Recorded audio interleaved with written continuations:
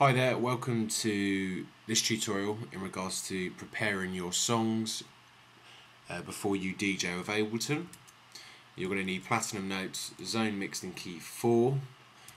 The first thing you need to do is drag your MP3 into platinum notes and then click Heal File, and that's going to check the dynamic range of the track and ensures that when it creates a new file, wherever you choose to produce it, it will have the perceived loudness of around -13 dB. So what this means is, when you apply this to your whole collection of music, every track has the same perceived loudness. So it's kind of doing what Tractor does with its auto gain. So it's kind of a hack, but that's the only way you can kind of do it with Ableton. Just looking at some of the preferences. Now I convert to wave because Ableton prefers WAV files. If you use MP3 files in Ableton, it will create a cache, a WAV cache, so it's just irrelevant. So my theory is you might as well just bounce it out as a WAV and then just delete the original MP3 file. So when I bounce it, it goes to a particular folder in my hard drive where it can be prepared in terms of being warped and all that. So that's already been done, which is just here. And you can tell it's got the key and tempo there already. That's because I used mixed in key. So after it was done, I dragged the file in. With Ableton, it's not like Tractor where it reads the MP3 tags. It can, you can only see the file name. So it's just worth automatically renaming the files with key, BPM, and then the original file name. So once that's done, this is a quick preview of what you'll get your collection looking like once it's all kind of done. It's you've got your main file, which you can preview.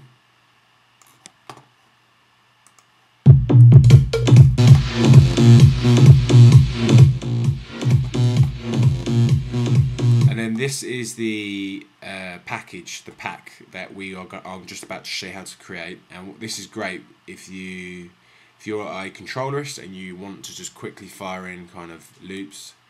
You simply drag over and away you go.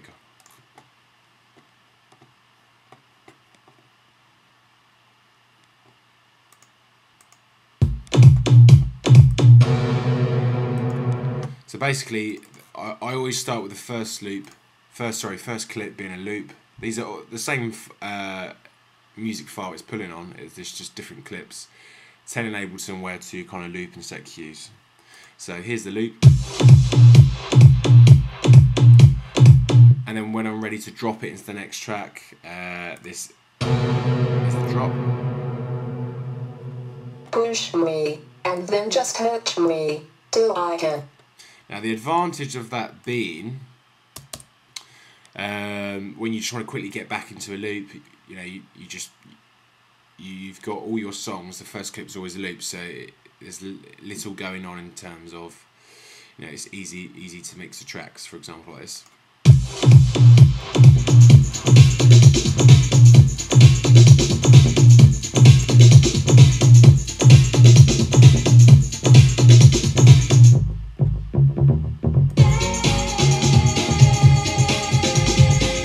So I'll just give you a quick example of why this is so good. I'm just literally going to play stuff. You can see how quickly you can build up DJ sets.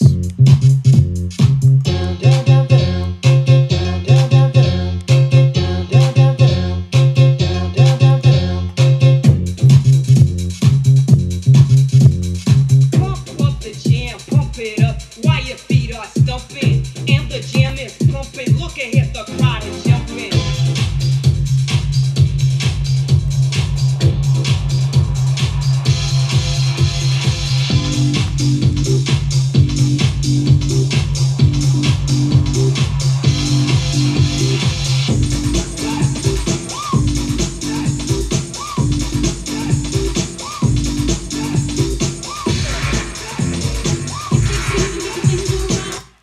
enough of that, because I'm going to get carried away here.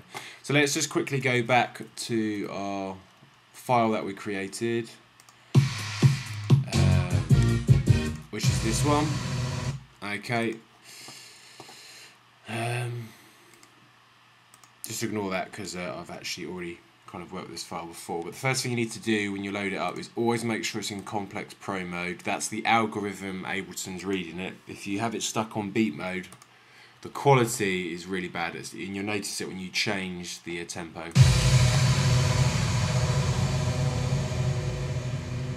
It will start to sound deteriorated in the sound, because that mode was designed for beats and transients, quick transients. So complex pro is what you need. You need a good laptop as well, because the algorithm just kind of strain your CPU a little bit. So I've already automatically got the first watermark down there, but what I usually do is, if I know that's the first downbeat, set it to 1.1 here, and then just go straight from here, and then because it's a straight track, house track, look, you can see that it's not very hard. You just drag it over. There's two ways to do it. Instead of double clicking and then moving it, if you drag it, it's going to change the whole tempo between them 2 points. I find that's a lot better, because you're adjusting the tempo. Now, if you want to just quickly check how that sounds, get your metronome going.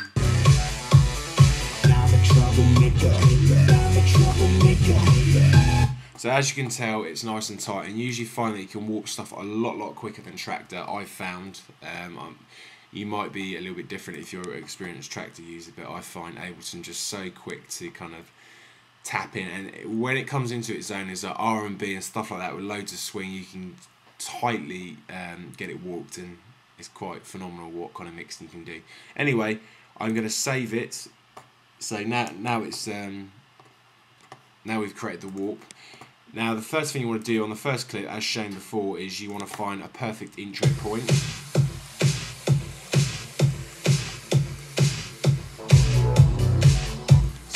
I like that because it's quite, there's not much going on there, and that's exactly what we want. And then I would personally use the second clip here as a drop point, because there's effects on it, it goes straight into the vocals after.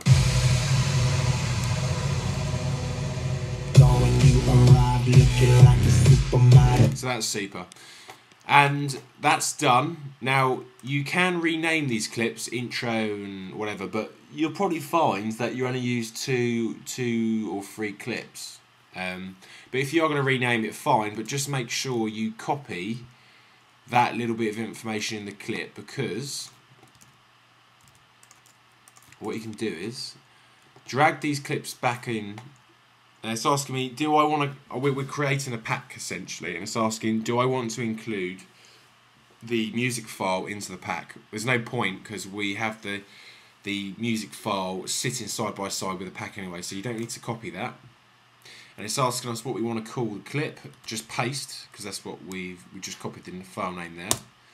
And what that do is sit tight next to the music file, because it's got the exact same name as it, but obviously just different extensions.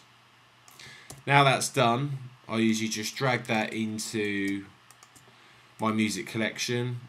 Mine's quite simple, so I do by tempo, and then I'll just call that electro house. So that's that one there. Drag that in there, and it's in there now. There you go. And it's just so simple.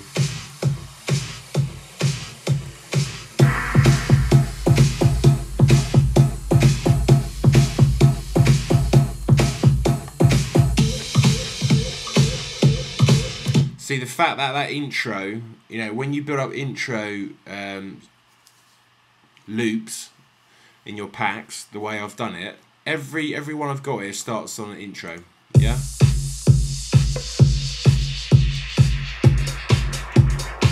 And that is half the battle one there. So it's also good when you're in the middle of a track and you kind of want to get back to the intro. You're looking at the dance floor and they're not feeling it, and you're like, right, I need to get something else mixed. It's just so simple.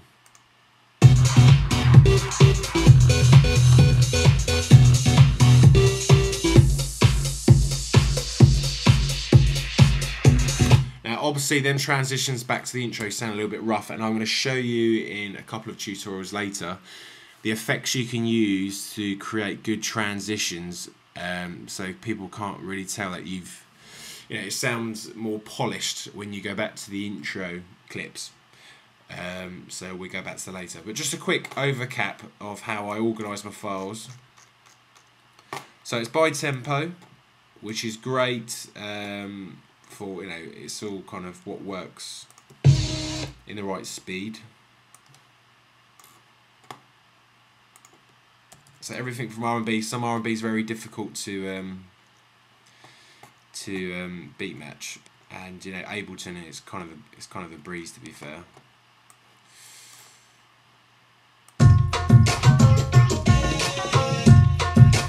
And the other good thing is sometimes you find some tracks, they sound a little bit weak on their own, and you kind of want to leave some loops in there, just in the background. Maybe you might filter it a little bit, and it just adds more support on other tracks as well, which is really useful.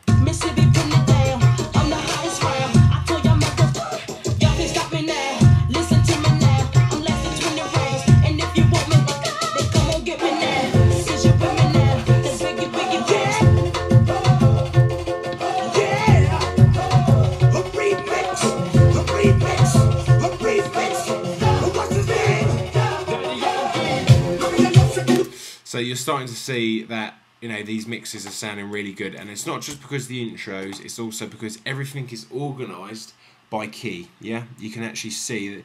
That's the whole point we use mixed in keys. Everything is organised. Yeah, and the rule is with mixed in key, you can go 2 down or 2 up on the numbers.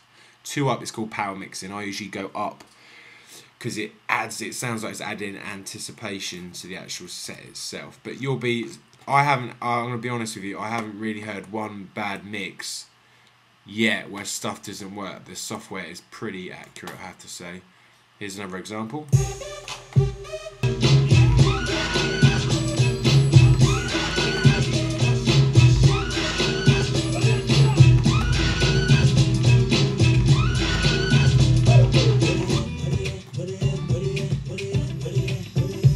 Actually, it's a good example. Can you see here where it's loading the clip?